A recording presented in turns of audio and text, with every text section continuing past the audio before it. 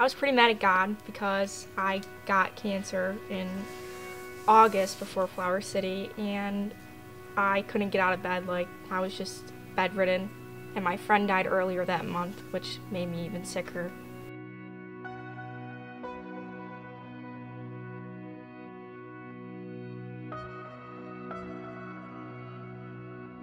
I was expecting to not make it. I was expecting to go home the second day. We went to the rec center and we hung out with all the kids there. I had a great time. It was the best part. I think it was during when everyone was singing, I just clicked. I got way closer to God. I was on a spiritual high. I didn't think anyone really cared about me. I went there and everyone did. They were all praying for me. I think I was much more at peace, so I could just, I don't know. I wasn't blaming God for all of it anymore.